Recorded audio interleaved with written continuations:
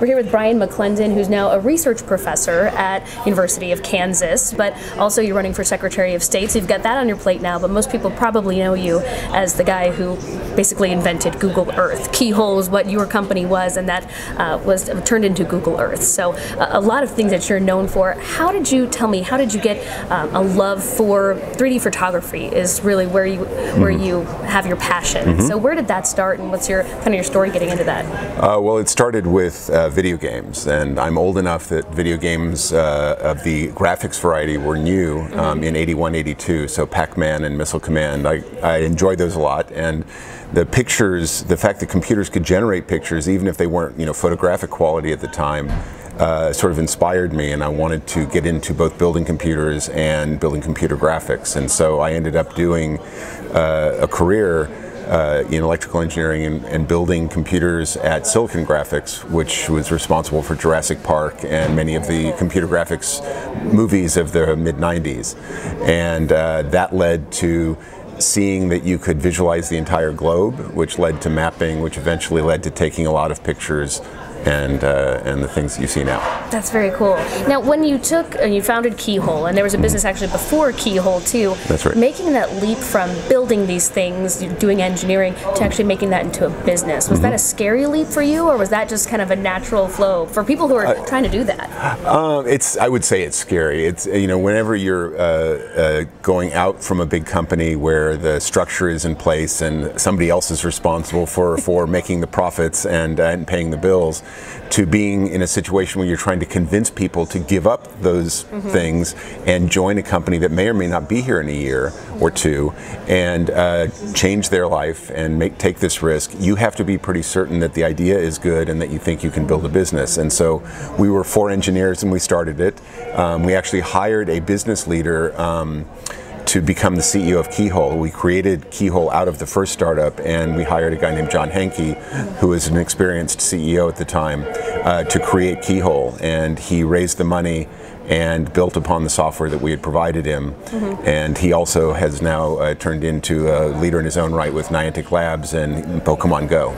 Oh wow, that's crazy. So that's really cool. Would you call yourself like a data geek? Do you love data and looking at it and just organizing it and seeing what you can cull from it and glean from it? Absolutely. I try to organize all parts of my life and keep track of all the things that. Is your life an Excel spreadsheet? Funnily enough, it is. Well, not Excel. Of course, it's Google spreadsheets, yes. and I like to keep track of the books I've read and the movies I've watched, so I can see what what things I really like. So I have my top 40 books that I've ever read, and some people who ask, what am I interested in, I can just share that spreadsheet with them. That's very easy. Actually, that makes it very compact. Now, when it comes to data, and I guess an example would be kind of the healthcare field. For a long time, we've heard what all this data can do for us, and it seems like it's just not quite there yet. Yes. What's kind of holding back the data revolution? Because it's slowly coming to different parts, but I feel like it's still getting suppressed in a way. So in the medical area, there's several things that are restricting it, and one of them, not for unreasonable reasons, is the privacy needs that you must respect the HIPAA requirements around private data, and hospitals and even medical records companies like Cerner have to follow very specific rules with how they treat data, so there's limits on what they're able to do. Another challenge is that there's a lot of data in medicine that comes in very numeric form, lab tests and MRIs and X-rays that can be digitized and figured out. But there's a lot of data in the medical system that comes from doctors' notes and nurses' notes. These used to be handwritten.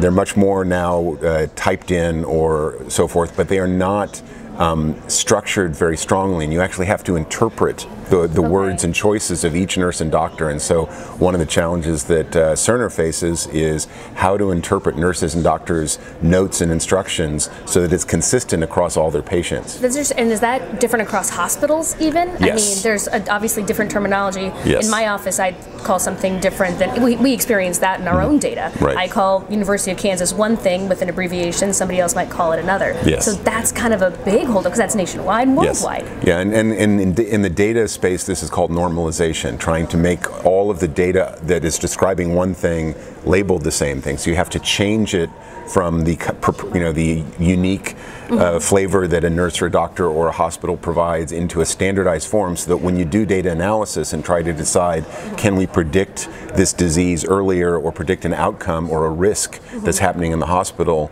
that we have the consistent data across patients, because the weight of the patient and the height of the patient, those are pretty consistently and accurately measured. Yeah. But the day-to-day interactions with the patient are not. That's interesting, and I'm assuming that would be the same problem with me being able to carry around my own data on a SD card, for example. That's right. Because it wouldn't translate. That's right. You would have your height and weight, and the next doctor would understand that part, but they might not be able to understand the notes with as much clarity. They will kind of like decode them in their own way, but they may not know the style and code of your prior doctor. You have to create some sort of translation program for everything that's kind of similar. And that is exactly what the companies like Cerner are working on, is figuring out how to translate the consistent but different languages of different hospitals and nurses into a single normalized language.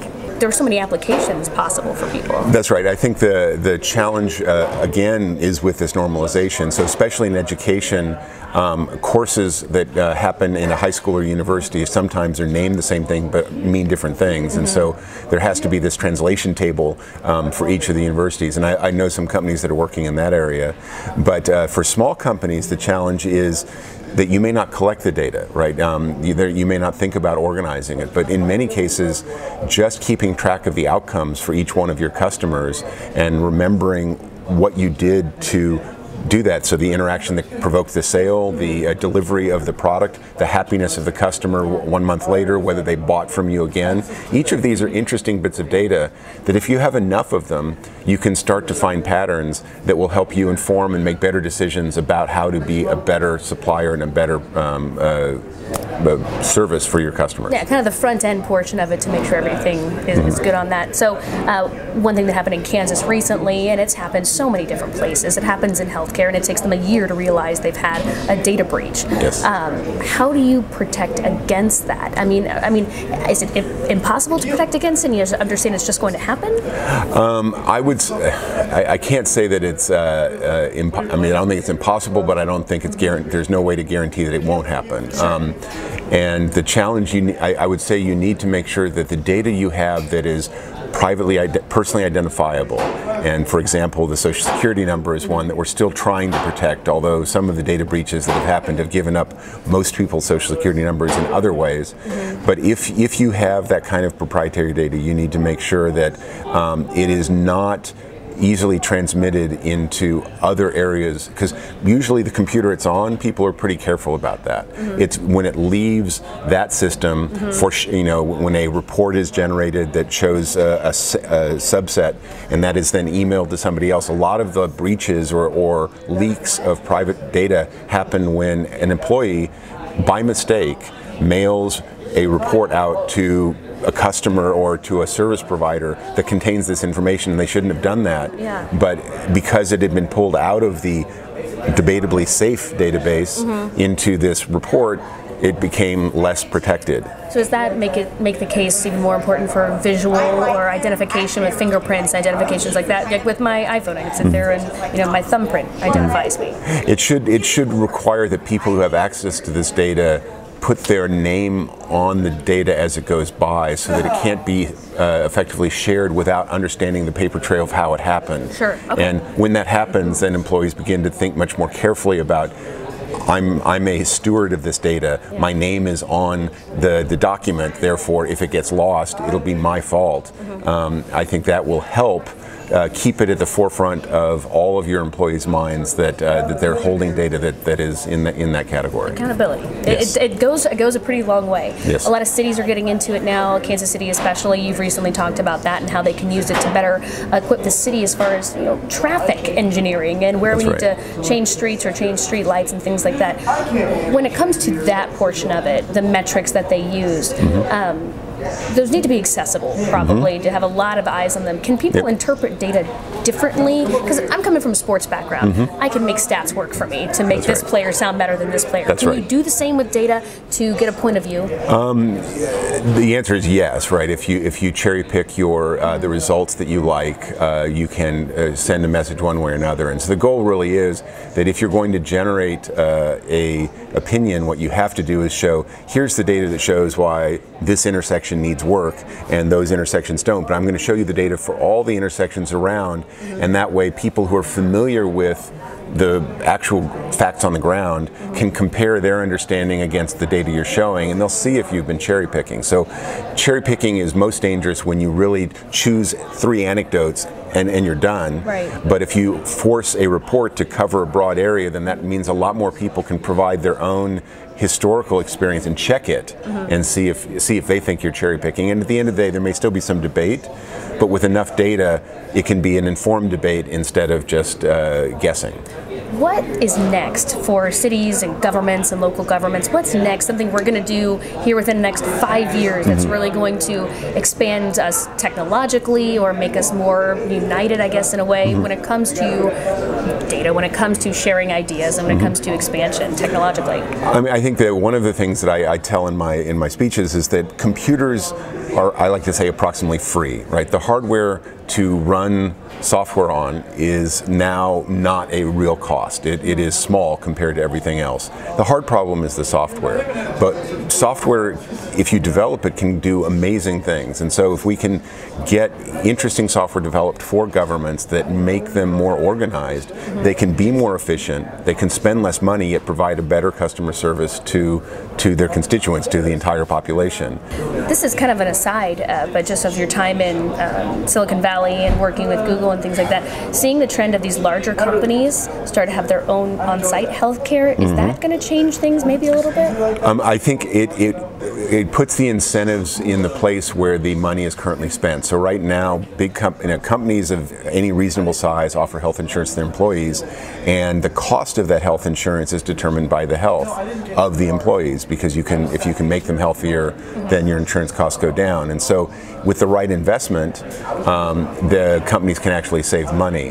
Now, I think one of the challenges is that tying health insurance to employment itself is a problem. It has led to some really problematic situations where people who are not tied to a company can't get health care without these new systems.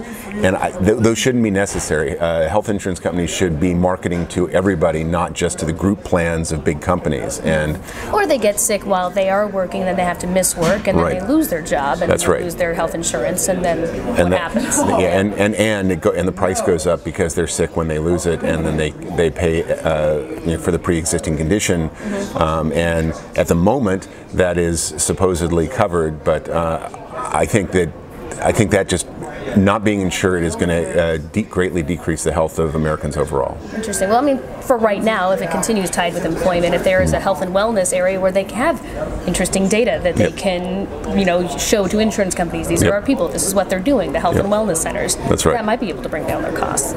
Yes, absolutely. And I know that they do that, and I know that in many ways they pay for those health and wellness centers by the discounts they get on the medical insurance that they work with. And some of the biggest companies are self-insured, but they still actually can do the math and realize that money spent here saves money on the care side. For people who are in technology, you were in Silicon Valley. I mean, you were, like in the hotspot that people are like, yeah, I want to be there. Yep. Why come back to Lawrence? Why Kansas? Why this area? I grew up here. I lived here throughout my childhood, and I loved the town. I've come back frequently over the years, and I have seen that Kansas and Lawrence has just gotten better. It did not go the way of many of the problems you read about in suburban rural America. Lawrence has improved, and I think that's true now that I've traveled around the state. Several, of the sort of mid-sized cities in Kansas are doing very well, and I saw the opportunity, as a engineering manager, I could not work remotely. Management's not something you can do over video conference. So for 30 years, I couldn't come back. But I finally reached the point where, after looking at real estate for many years, I was able to say, I want to move back, and I want to see what I can do to bring all the experience I had in the Valley back to Kansas. And so I've been working with startups and with engineering students and with high school and grade school kids on inspiring them to show what you can do with a STEM degree.